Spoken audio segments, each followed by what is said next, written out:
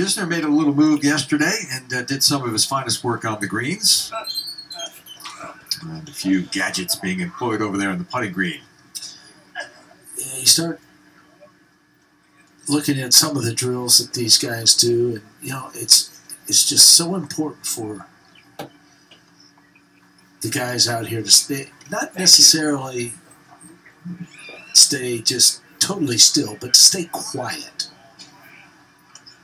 You know, you've got to feel it. You try to feel it in your feet. You can see that everything's pretty much stacked on top of one another.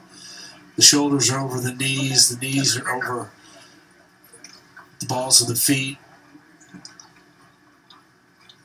Probably has as square a stance as any player you see. You see the same with Matsuyama as well. Everything is just kind of stacked.